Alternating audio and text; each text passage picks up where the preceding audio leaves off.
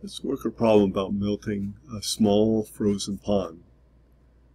When we set up the equations, we'll always put our source of heating or cooling on the left and the things changing temperature or phase on the right. We'll start with the simplest case and then introduce more information and see how to solve the problems. The energy required to melt all the ice is simply the integral of the heating rate over time. That goes on the left side because it's the source.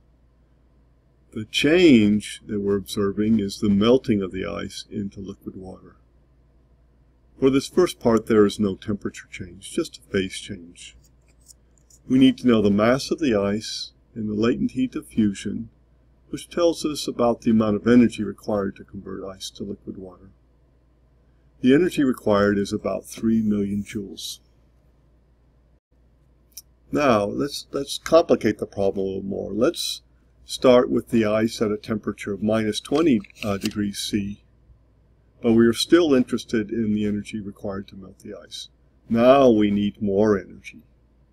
Well, we'll need to first raise the temperature of the ice to 0 degrees from -20 degrees C, and then we can melt it.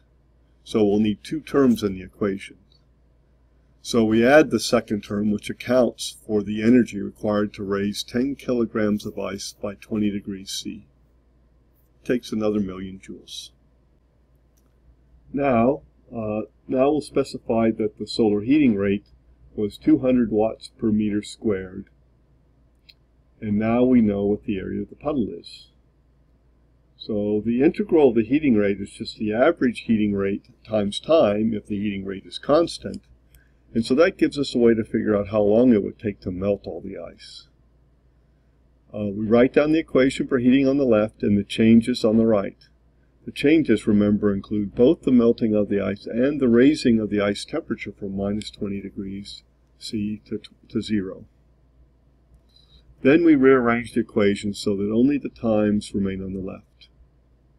When we do this, the answer is that it takes about 3 hours.